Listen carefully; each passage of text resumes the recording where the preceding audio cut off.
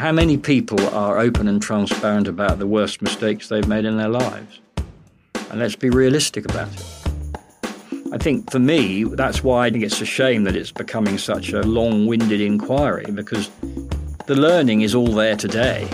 You don't need 4 years to plough through it. And if we know what the learning is today, we can start to do something about it rather than wait. The worst mistakes of our lives. That's quite a strong statement. But in the face of major disasters, it is perhaps inevitable there will be missteps. It's good to be able to, I hope, be humble enough to reflect and say, actually, we can learn from some of this stuff in the future. And when the dust settles, people will be asked to account for their actions. We want to get to the truth. We want to understand what happened, so why certain decisions were taken, by whom, and primarily, we want to save lives in future. The inquiry has just begun, but many people feel they are still waiting too long for answers. And as a journalist, it's my job to challenge those in authority. What do you think's been worse for the economy, though, COVID or that budget? Even if at times these questions might make people feel uncomfortable. I think it was very stressful, not for me, but for others and myself. But I think there was very swift action. I was sacked. The Prime Minister, I think, left within a week. Having moments where you step back can provide insight. How's history going to judge the government in terms of their response to COVID? I think people will say that the government did its best, but I think there was also a lot of muddle and confusion. This question is most critical when much of the collateral damage seems to have fallen on the most vulnerable in society. And there was a moment when we could have grabbed it and said, OK, we're going to do the best we can for our children. And we just fell away. Because sometimes there's no time to wait. We literally just fell away and didn't meet the challenge. You're listening to the Lockdown Files podcast from The Telegraph. Episode 5, The Fallout. Closing schools during COVID was the biggest disruption to children's education since the Second World War. When we got hold of Matt Hancock's WhatsApps, my colleague Hayley Dixon started to piece together the debate around school closures, and what she found was unsettling. Here's Hayley back in that hot, sweaty room we used to go through the messages. It will make a lot of parents and children who've missed out on almost a year's worth of education very angry to see that they were joking about this behind people's backs. In late December 2020, Sir Gavin Williamson, the then Education Secretary, was fighting to keep schools open. And yet, behind the scenes, while he's making these arguments, Matt Hancock is talking with his advisors and with other ministers, and he really seems to be ridiculing him. Matt Hancock said that he was having to turn the volume down and just generally taking the mickey out of Gavin. It doesn't seem like Hancock wants to even listen to Williamson's argument. And there is also some evidence that Matt Hancock is trying to go behind these meetings in which they're discussing schools opening, in which ministers were really trying to keep schools open, and create what he calls as a rearguard action in which he's trying to persuade people that the action on schools need to be tougher. This rearguard action appeared successful. On the 4th of January 2021, most of England's primary schools did reopen, but only for one day. Gavin Williamson might have lost the fight, but his efforts weren't unnoticed. So if you were to ask me in that December, January, did the Department for Education fight to keep schools open? From everything I know, yes, they did. And I'm actually grateful to the Secretary of State and senior officials for the efforts they made.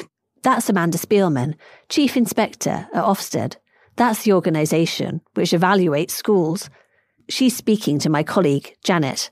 And especially it is fashionable to give Gavin no credit for anything, and he did fight. Almost everyone we speak to for this podcast identifies closing schools as one of the biggest errors of the pandemic. At what stage did you think actually that was a mistake? Was it when you became Education Secretary? No, when I was a parent at home. Fair enough. And the house was on tender hooks. I don't ever want schools to close again. Do you think it was justified to close the schools as well, as long as we did? Well, no. I mean, for the first lockdown, yes, because of the ignorance, but I think it was a dreadful thing to do it. Beyond that, it was just appalling, actually. When the wrong decisions are made, the consequences can be very long-lasting. This is something Liz and her 10-year-old daughter Amber, who you met in episode 4, know all too well. She wants to go to school. That's what she wants. More than anything in the world, she wants to be like everybody else and go to school and just fade into the background, that's all she wants. Growing up, Amber's autism meant she sometimes missed school when the usual schedule was upended, like in the lead up to Christmas when they're doing carol singing and Santa comes in. And so if you're a child that... Just before lockdown, she was going in nearly every day, but now... Her current attendance is something like 62% and obviously rapidly declining. Liz knows just how hard her daughter is trying. If we get as far as leaving the house, she just freezes. It's like an anxiety takes over. One day, the day you're talking... One day, it got so bad that Amber found herself completely stuck. I think she knows that once she comes in, that's kind of her giving up. So she just lay prone on the driveway for about an hour and a half until I said, look, I'm making the decision. I'm making the decision that you're not going to school. It's not you. You're not making the decision. I'm doing it. It's like Amber is paralysed. All Liz can do is sit with her. Because she can't move. Amber isn't alone. Almost a quarter of children in England are now persistently absent. It means they're missing the equivalent of one school day every fortnight, at least. It's just one example of the collateral damage, the fallout of repeated school closures. In February 2021, Boris Johnson put Sir Kevan Collins in charge of solving this crisis in education. My colleague Catherine tracked him down. You're referred to as the catch-up czar. Is that a fair summary of your... Not really. I don't like either catch-up or czar, to be honest with you. So we managed to get it to sort of Education Recovery Commissioner. When he first met with the then Prime Minister... I was struck by the ambition to really respond to this and to do everything we could. And the initial charge to me was, what would it take to recover in this Parliament for our children? So there was a sort of 3-year window. What would it take to recover the loss? For Collins, the race was on. Children in England had lost up to 110 classroom days. He felt there was only one way to make this right. Students needed to get back as many of the hours they'd lost during the pandemic as possible. He drew up a plan based around what he called the 3 T's: training, tutoring. And then the third T, and this was the one that was problematic in the end, was time. I wanted to increase the time children spent at school for 2 things. Firstly, so that you could go back to the rich and broad experiences, the sport, the drama, the choir, all the things that really matter in building social skills that had been dropped off. We need to find more time to do more of that. But we also need to find time to do the tutoring, because you don't want tutoring to be done instead of a good English lesson. It's as well as, or pull you out of a PE lesson to do tutoring, because then you're narrowing the curriculum again. So we wanted time. But as the saying goes, time is money. Collins's plan would have cost the government £15 billion. And when ministers announced their catch-up scheme at the start of June 2021, his proposed extension to the school day was nowhere to be seen. Collins recalls when they broke the news to him. And then I, at that meeting, very clearly said, you're making a huge mistake. Who was in that meeting? Prime Minister, Chancellor, and Secretary for Education. And what did you say to them? I knew that it was, so I had something prepared, and I said, I'm sorry, you're making a huge error. You're basically a lot of... He looked the assembled ministers straight in the eyes and said, this is the biggest disruption in education that a generation of children have faced, and we have a responsibility as adults at this moment, and we are failing our children. And then he quit. Nadeem Zahawi replaced Gavin Williamson as Education Secretary in September 2021. So he helped implement this watered-down plan. When we met, he told me, I know Kevan Collins, I've got a lot of time for him. When I looked at the evidence, my very strong view was, look, we were about to spend $5 billion on catch-up. Big part of that was going into the national tutoring programme. He gave some insight into why the government rejected Collins's full proposal. Let's look at the evidence, right? After you've spent the $5 billion, let's look at where we are in terms of have those children been able to catch up? And then I was completely open to going further if we needed to. But for Collins, no delay was acceptable. This is the chance. This is the moment. And we're failing. And it's a mistake. Zahawi dismisses the so-called catch-up czar for getting stuck on arguing about whether it should be 15 billion or 5 billion. But Collins said he knew the difference all those billions would have made. There was a moment when we could have grabbed it and said, OK, we're going to do the best we can for our children. And we just fell away. We literally just fell away and didn't meet the challenge, in my view. And that's a kind of lasting shame. What's worth pointing out here is during the pandemic, government spending in other areas was massive. My colleague Catherine caught up with Lord Theo Agnew, Minister in charge of fraud. At least, he was until... Given that I'm the Minister for Counter Fraud, it feels somewhat dishonest to stay on in that role if I'm incapable of doing it properly, let alone defending our track record. It is for this reason that I've sadly decided to tender my resignation as a Minister across the Treasury and Cabinet Office with immediate effect. Just like Sir Kevin Collins, Agnew resigned in protest. As he saw it, the Treasury's COVID support schemes had left the public purse leaking like a sieve.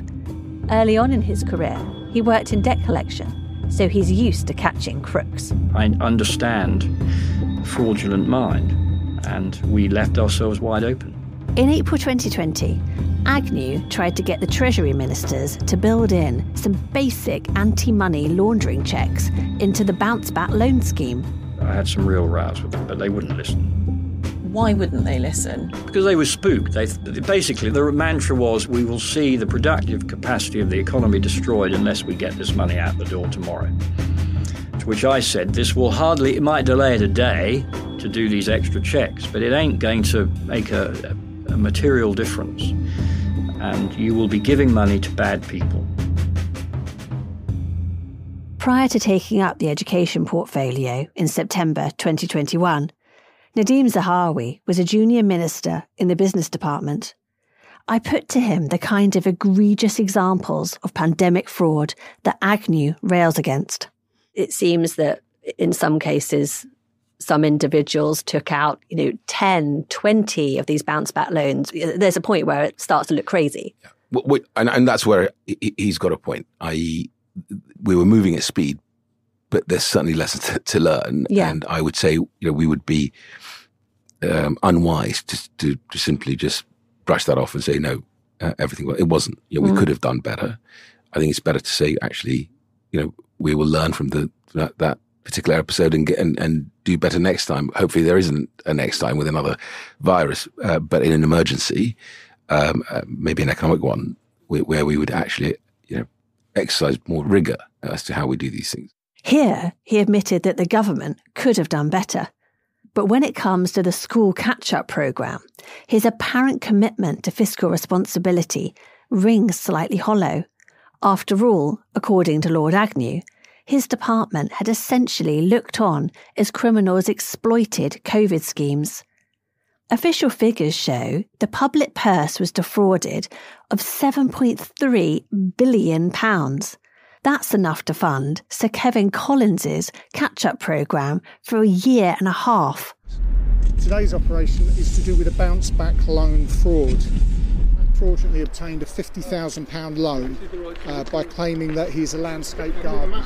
People suspected of illegally claiming tens of thousands of pounds from the government's bounce-back loan scheme. The amount of money lost to fraud is something many of our interviewees acknowledge as a problem. It's something that seems to plague Lord Agnew. It's just heartbreaking.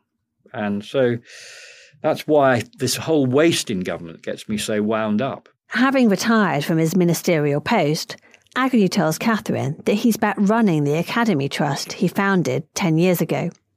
But this gives him no respite. every day he's confronted with the fallout of the government's COVID policies. These children have been desocialised. I mean, we have an epidemic of what's called persistent absence in schools. These are children who are refusers to go. An epidemic of school refusal. Children struggling, just like Amber. We're sending vans and buses around to get these kids, and the parents are saying he or she won't leave her bedroom. And he says, I get frustrated because we're so short of money in the school system at the moment. And I see this money being bandied about when I want to help those kids who are persistently absent. Because if they don't get back into school in the next year or so, they're lost to education and they're done.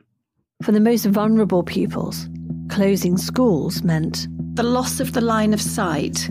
For children in difficult family circumstances, whether they've been recognised or even more actually when they've not yet been recognised.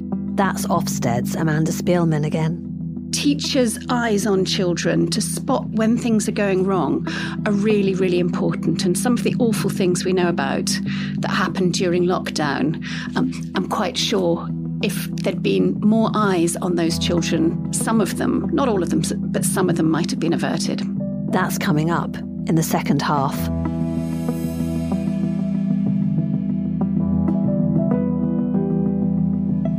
Lockdown was meant to keep people safe, but for children living in abusive families, home was the most dangerous place they could be.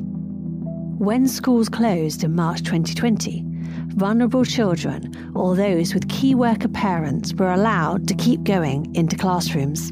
But this didn't always happen. My colleague Sophie found a case which demonstrates this issue really clearly. I'll let her tell you about it. Back in January, I came across this story in a paper. The headline was, "Convicted paedophile given custody of girl he got pregnant after years of horrific abuse." Reading the article, I realised that the young girl, given the pseudonym Ruby, would likely have been desperately trying to get help while the country was in lockdown. I did some research and read the serious case review. It was carried out by the Independent Children's Safeguarding Partnership in Leeds. I learnt that before the pandemic, a man called Matthew, not his real name, had been granted custody of Ruby and her 3 younger siblings, despite being a registered sex offender. He had served a prison sentence for sexually abusing young boys when he was a teenager. To understand why no one acted sooner to protect Ruby and her siblings, Sophie tracked down the chair of the safeguarding panel who investigated her case. My name is Jasvinda Sangera and I am the Independent Safeguarding Chair for the Leeds Children's Partnership. Basically, when children are harmed in Leeds, it's Sangera's job to investigate why this happened. The question of how a registered sex offender could be given full custody of children is one that really made me not sleep at night. It's one of those things that, and that's the question, isn't it? But what we have to remember is this was approved by a court in England. But that court is going to be informed through reports. In these reports, Matthew was assessed by various professionals. Inexplicably, despite his criminal history, at no point did they check the sexual abuse risk he posed to his adopted children. In these reports, Matthew was reviewed by various professionals. Inexplicably, despite his criminal history, the sexual abuse risk he posed to Ruby was never adequately assessed.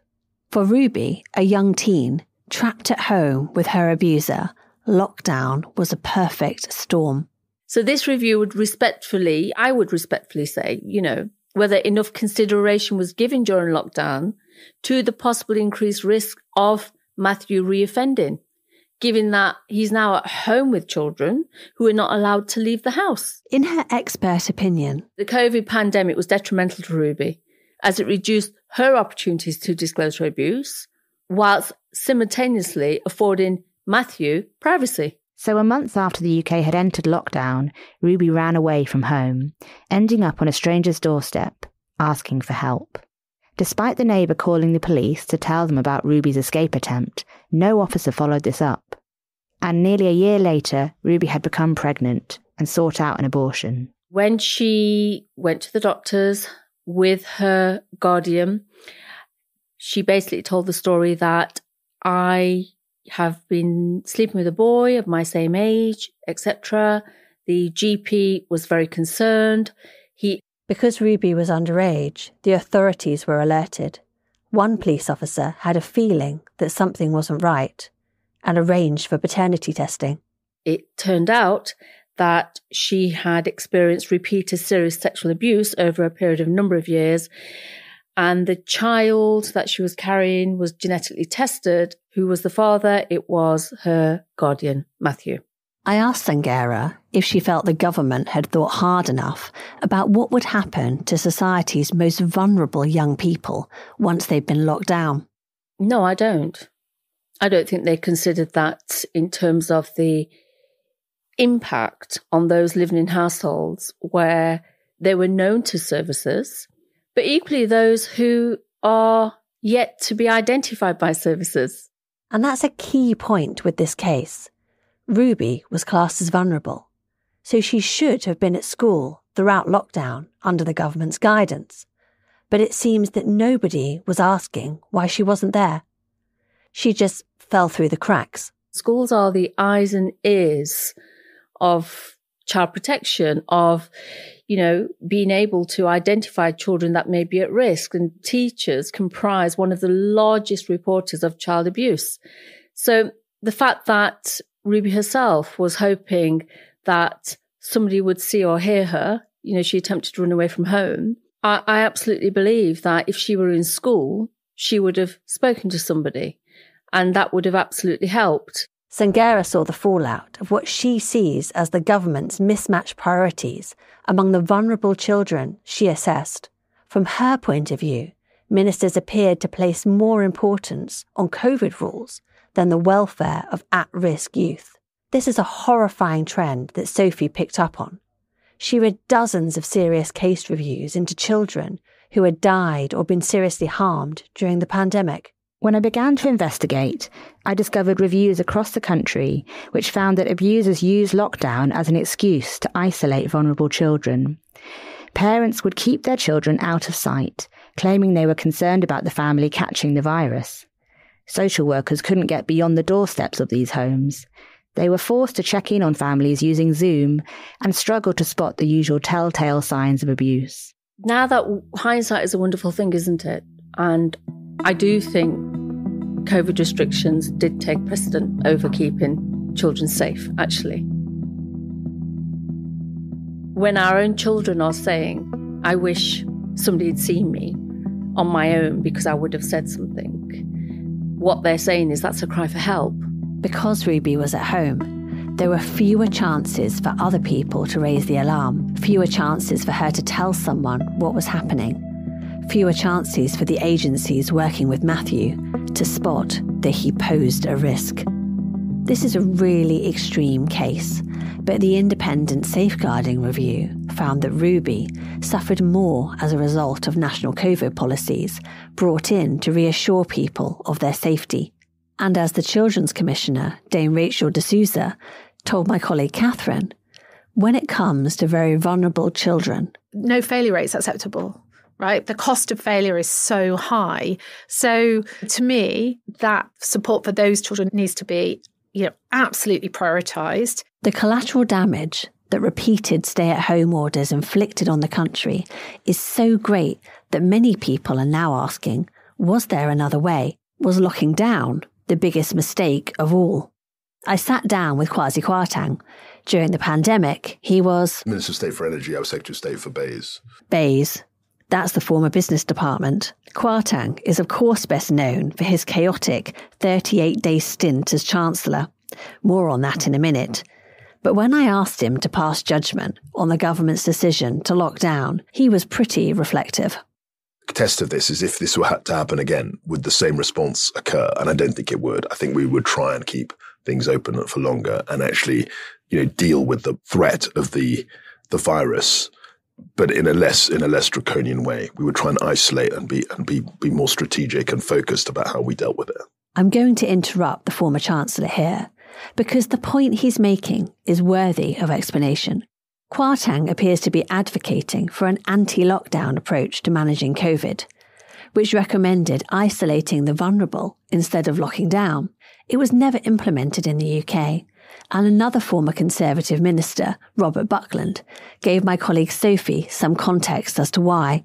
I don't think that we had much of a luxury of choice but to do the same. I think there are huge drawbacks to lockdowns. I don't like them. I think what happened with schools was a real problem. But you tell me what else we could have done in the circumstances. He adds, I would say without enthusiasm, I thought that the lockdown was probably the only option we could have taken at that time. Was that the first lockdown or the second lockdown or both lockdowns? First lockdown. The second lockdown was more moot, but again, bearing in mind the alarming number of rising cases, I think that, and it was midwinter, if you remember, I think that it was sensible to do that. He acknowledges that it's easy to say these things with hindsight, but he stresses, I think the economic impact was very great. There's no doubt. Do you think it's too much? Well, I mean, how much is too much? People will say, well, we were saving lives. But I think it's had a massive impact. And I don't think it would happen. The response would be the same. Whoever's in power, I don't think the response would be the same. Because now we know the consequences of Yeah, and I think, you look at the economic aspect of it, the debt that we're in, the fact that taxes have had to go up to pay for those debts, the fact that, we're not growing very fast. Later on in the interview, he added, So I think the impacts of it have been colossal. And I'm not sure that a government would want to go through that again. Of course, there is an elephant in the room. What do you think's been worse for the economy, though? COVID or that budget? The budget was reversed within about 2 weeks. And the interest rates were going up anyway and have gone up in the 7 months since. Yeah. So I think there was a short-term impact. I think it was very stressful. Yeah, and not for me, but for others and myself. But I think there was very swift action. I was sacked. The Prime Minister, I think, left within a week. And all the it's crazy, actually. It was extraordinary. And all the measures in it were reversed. So to keep harping back onto it, I think is not very constructive. I don't actually think it makes sense. I think we've got to look at what's the last budget was. We've got to look at where interest rates are now. And a lot of that, a lot of the effects of the mini budget were reversed very quickly.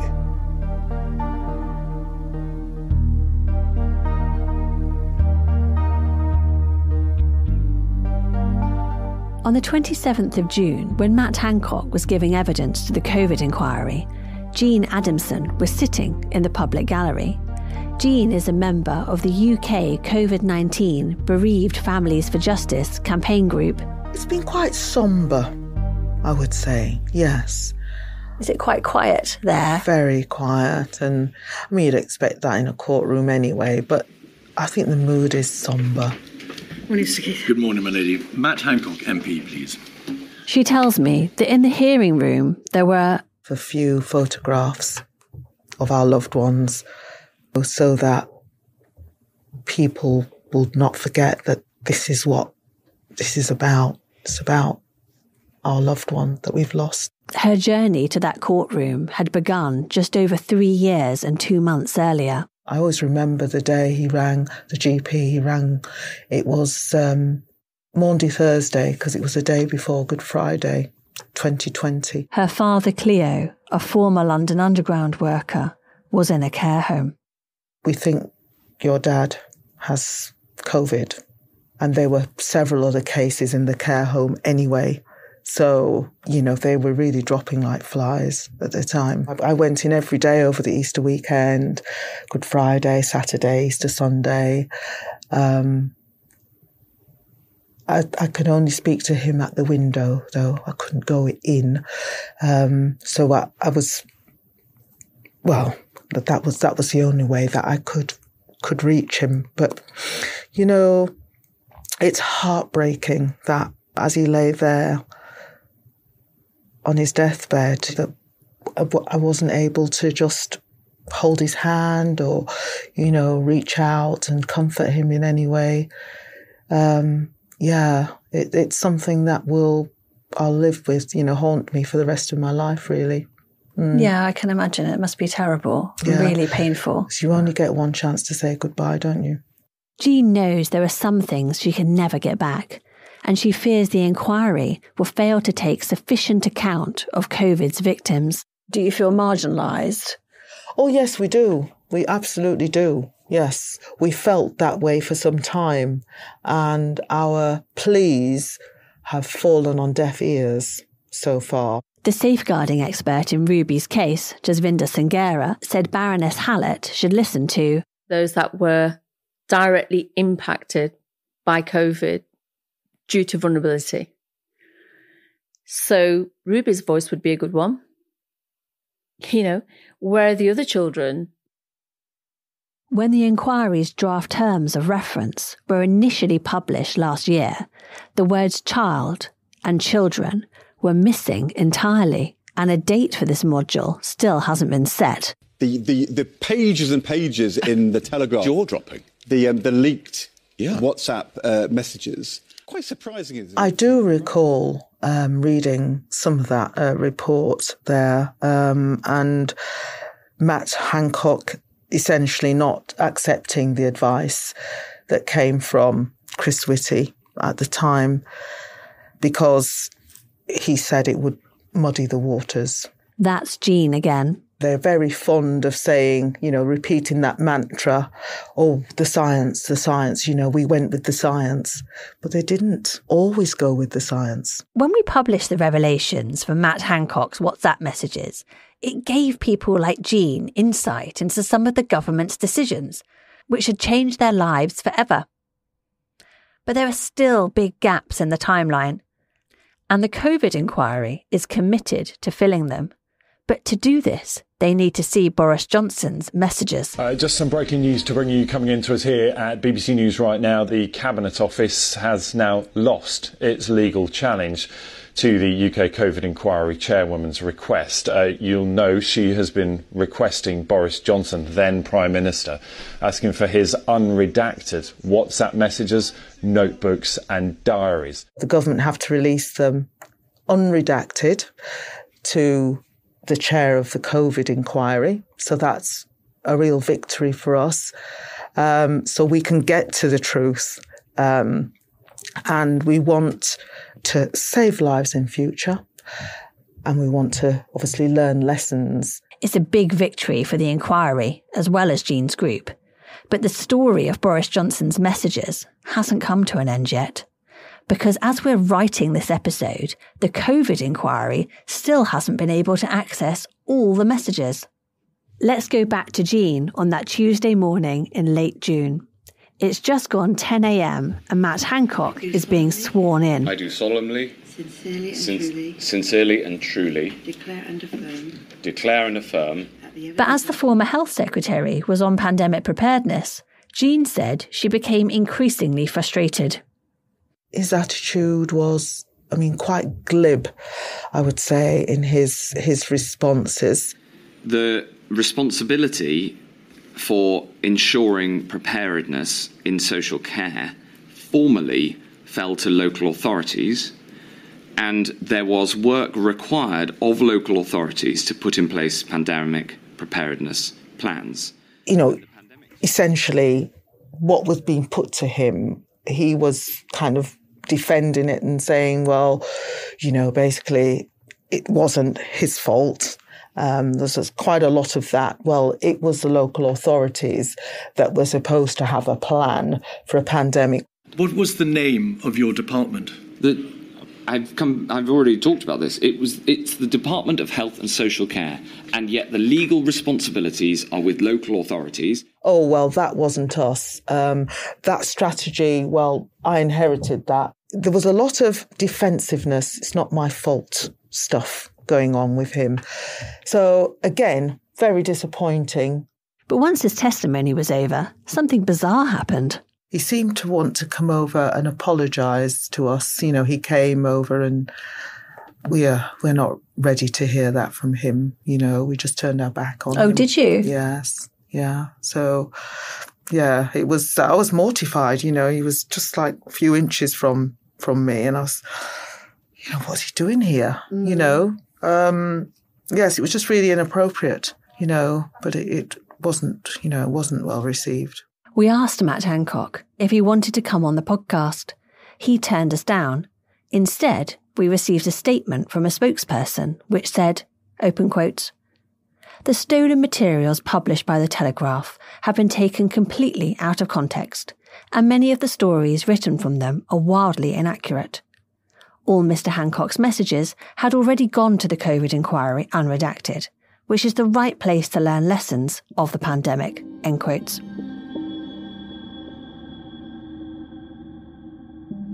For the Lockdown Files team at the Telegraph, once we published our initial stories from Hancock's WhatsApps, it was people like Jean that made us want to continue our investigations in this podcast.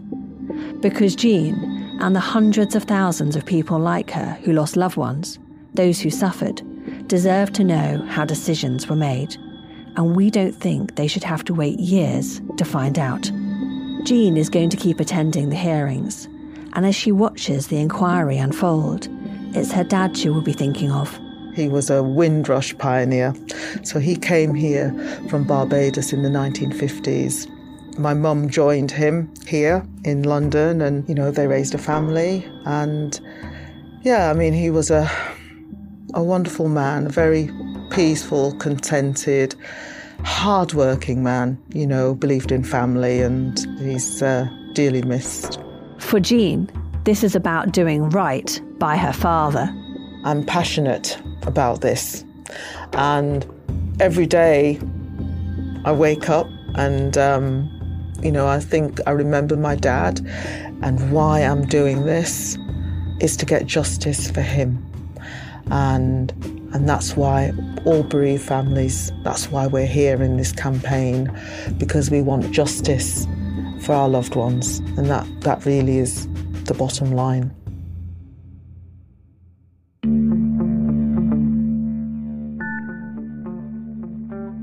I'm Claire Newell, and this is the Lockdown Files podcast. Thank you for listening. And if you liked the series, please leave a 5-star rating and a short review on Apple Podcasts. Please consider taking out a Telegraph subscription. We couldn't have made this show without our subscribers.